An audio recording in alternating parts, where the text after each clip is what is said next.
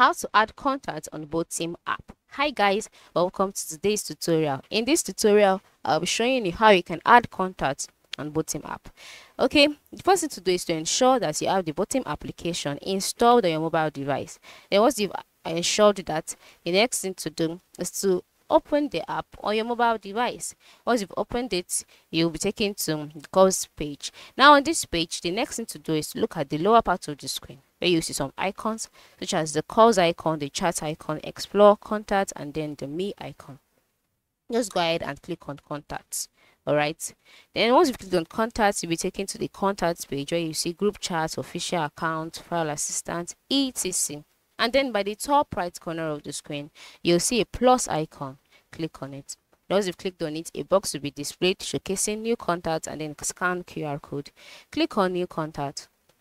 Once you've clicked on it, you'll be taken to another page where you'll be asked to create new contact. So the next thing for you to do is just to enter the name of the contact, name, person's name, the phone number, the email address, and then once you're done, you click on the save icon by the top right corner of the screen. And then once you click on the save icon, the contacts will be saved automatically to your Botim app.